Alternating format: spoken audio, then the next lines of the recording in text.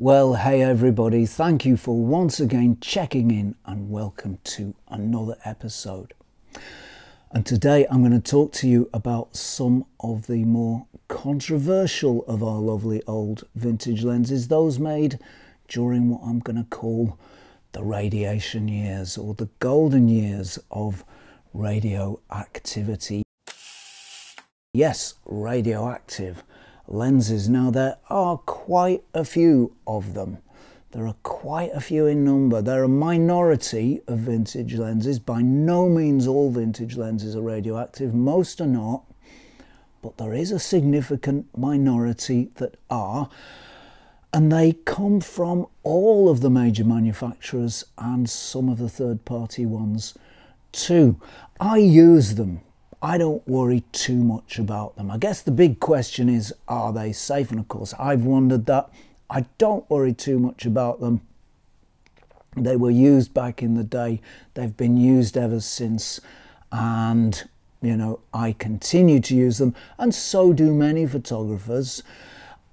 Cautiously, of course, there are rules that you need to follow and silly things that you shouldn't do. But I do generally, by and large, use them without too much worry. In lenses like this Minolta Rockor 50mm or 58mm 1.4 PF, this is a radioactive lens. You must decide for yourself, of course, but based on my research, I think that used with reasonable caution, they should be pretty much okay.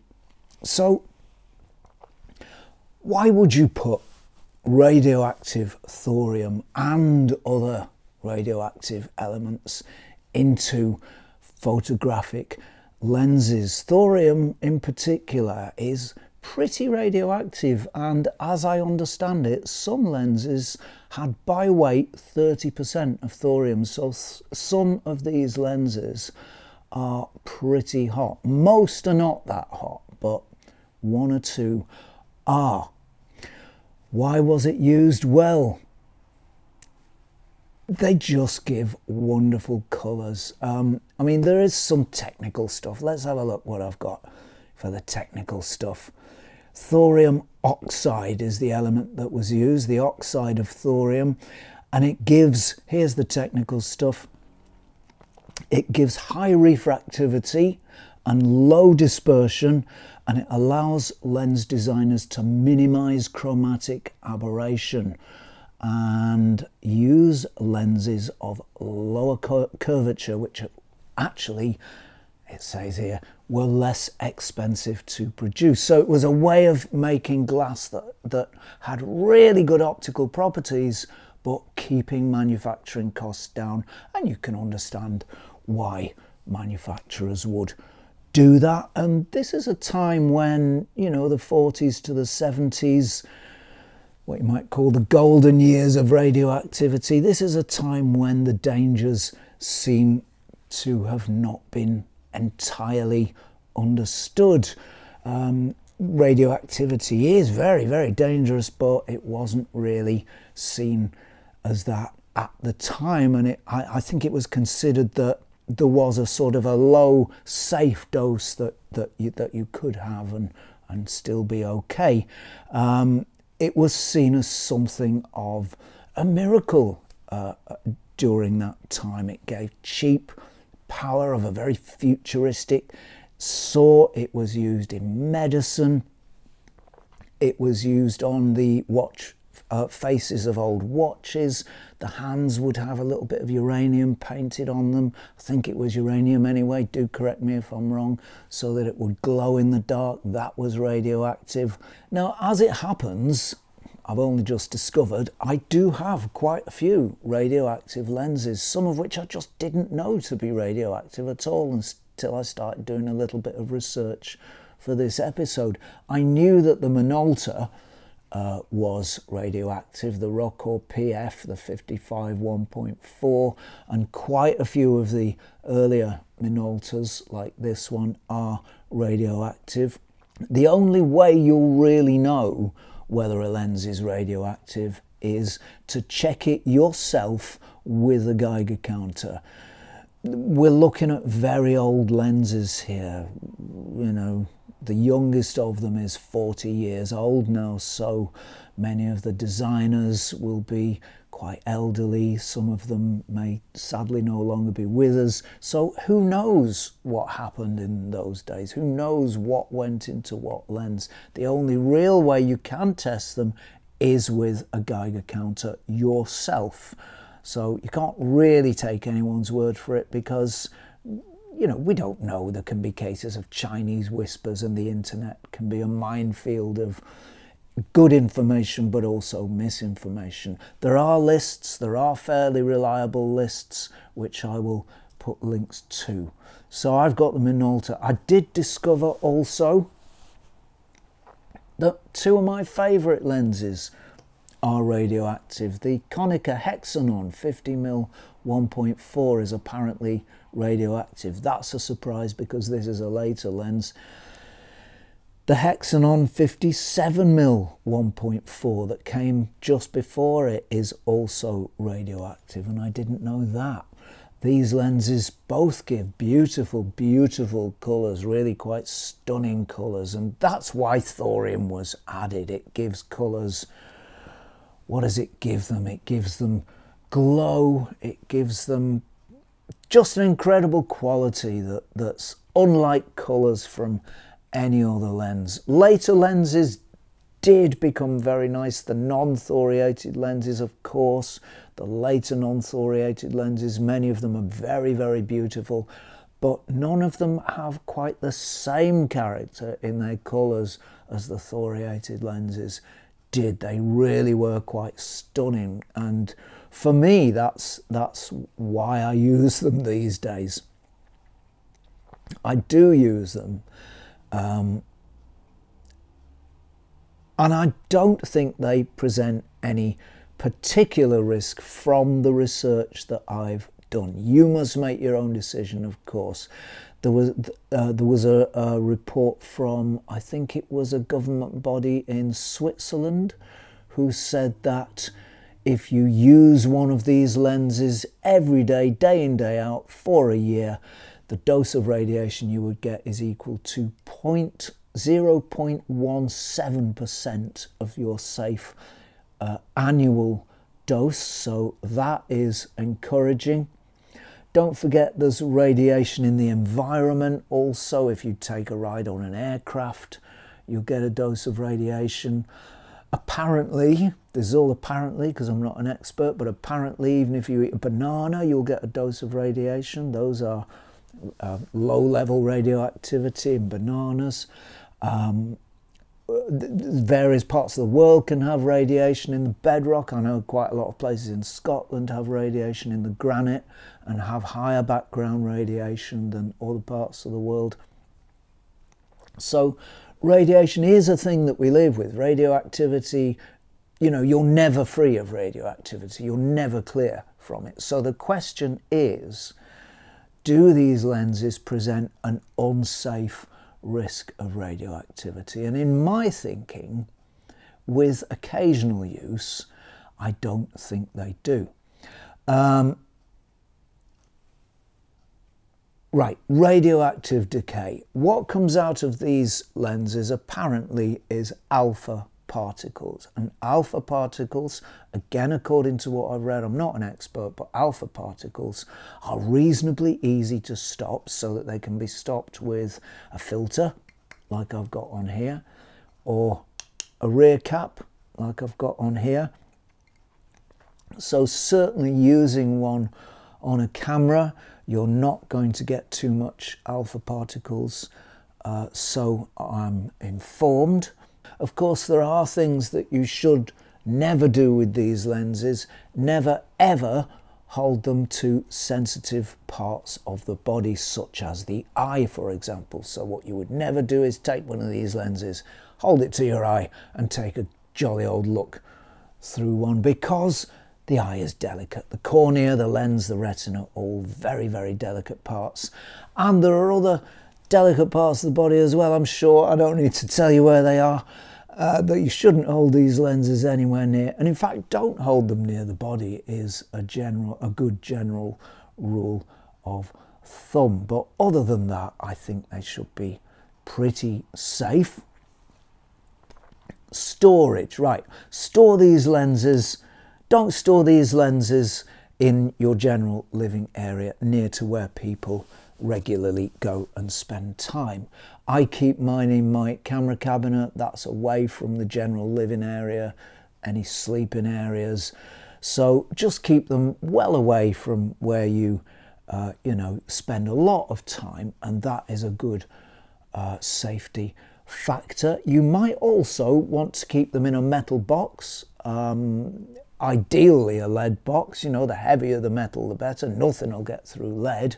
None of this stuff will get through lead. But I think a metal, say a biscuit tin or something like that, would do probably an equally good job.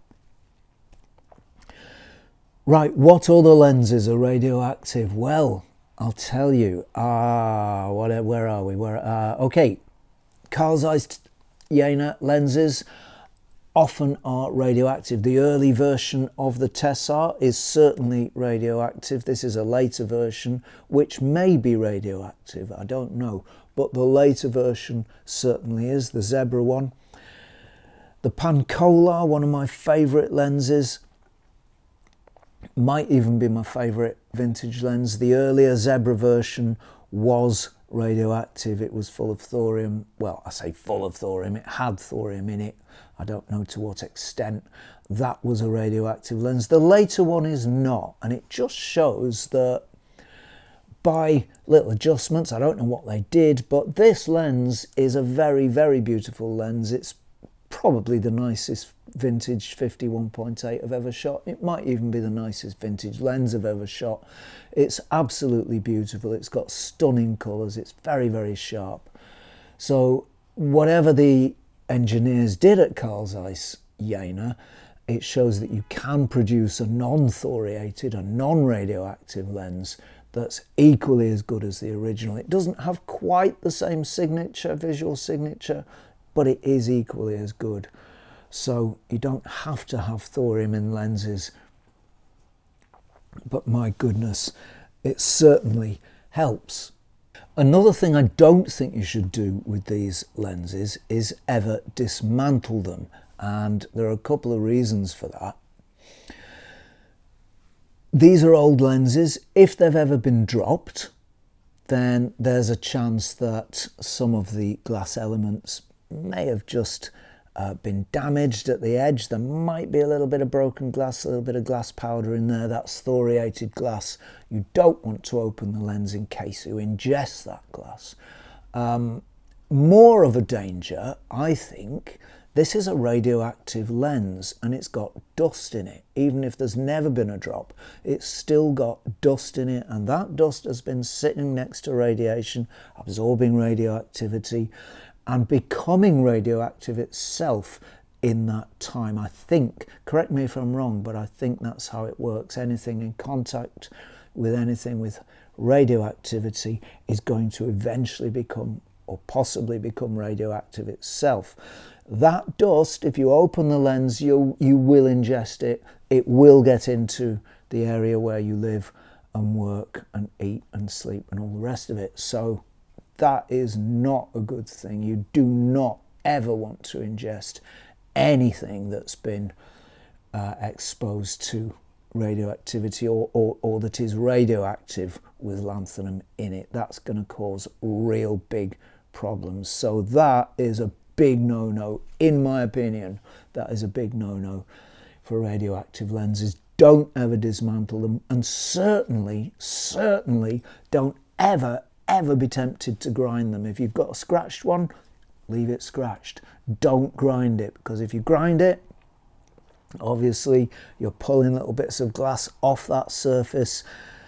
That's radioactive glass. Eventually it's going to get into the environment and you will ingest it, and unfortunate things may result. Never ever grind radioactive lenses. And I did do a little video on grinding a lens, my Flectagon 20mm f4, which I ground a little while back. Now, I did make very, very sure that that wasn't radioactive before I ground it, but I forgot in that video to say never grind radioactive lenses. So I rushed out a quick video afterwards just to remind everybody, don't grind radioactive lenses. Safety first, folks. Other lenses that were radioactive, well, a lot of the Pentax lenses were radioactive, especially the Takumars, and certainly the 50 1.4 is, as I understand it, is very radioactive. Even the 55 1.8 and f2 are radioactive. It's the same lens. It's a radioactive lens. One of my favourites I've just discovered. It's radioactive. A lot of the Kodak lenses were radioactive from the 40s through to the 60s and possibly beyond that. They were quite hot lenses, as I understand it.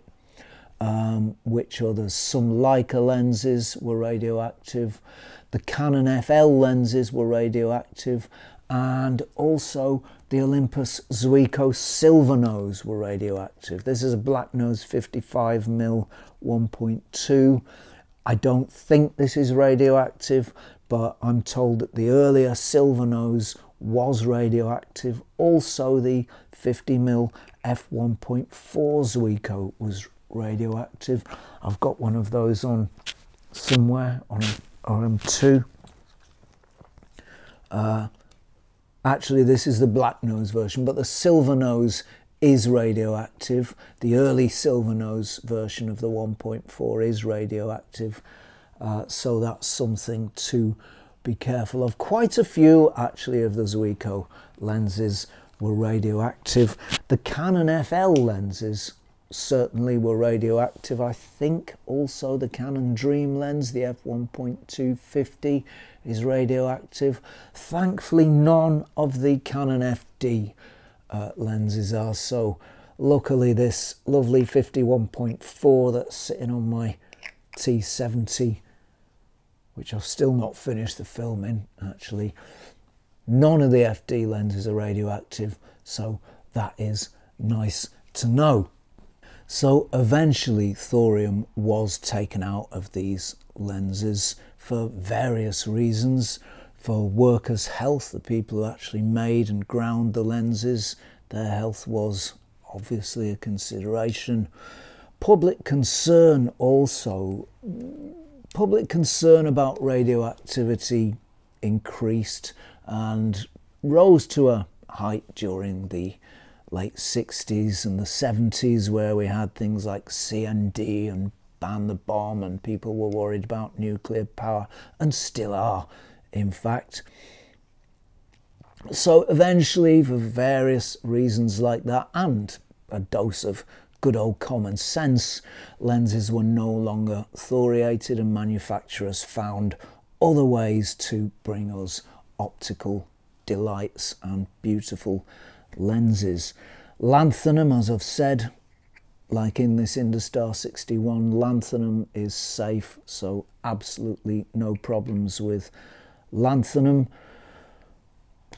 I have read, and this is possibly a concern as these thoriated lenses get older, that there is a chain of radioactive decay. So thorium starts out as thorium, and eventually, I don't know how long it takes, it might be thousands of years, I don't know, well, however long it takes, it ends up as lead, so it goes from thorium to lead. But during those changes, there are various stages on that journey. So I've read different particles can be emitted. Now, when the lenses were new, thorium was new, only alpha particles are emitted, and they are, again, apparently, according to what I've read, easily stopped by things like a filter or a lens cap. Even a sheet of paper is said to stop alpha particles. As the decay progresses, I've read that what can happen is that gamma particles and beta particles can be released, and they are very, very high energy radioactive particles, and they can be dangerous. I don't know if this happens, but it is a consideration possibly as the lenses age. I'm just letting you know, putting it out there so you're aware of it too. Again, you must make up your own mind. My own opinion is that used with caution, these lenses are safe enough, so I don't let it trouble me too much, but again, you must decide for yourself. So I will, with appropriate caution, continue to use these beautiful old lenses, thorium or no thorium. I won't put them to my eye, I won't put them to any sensitive parts of the body, and I'll store them carefully. And I think, given those precautions, they should be pretty safe. So there we are. That's the story of radioactive lenses and how thorium was added to lenses in the golden years of radioactivity.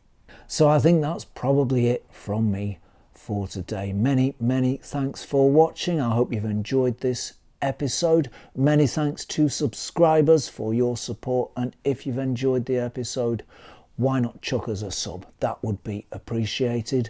Many thanks to patrons for your support, and if you like what this channel's doing, if you think, yes, this old hippie isn't doing too bad a job of keeping this old gear alive, thoriated or not, then why not consider becoming a patron over at www.patreon.com/Zenography. So that's it from me for now. If you're not doing anything too irksome, involving or bothersome next week at the same time, please do tune in and join me for another spot of Zenography. Cheerio all.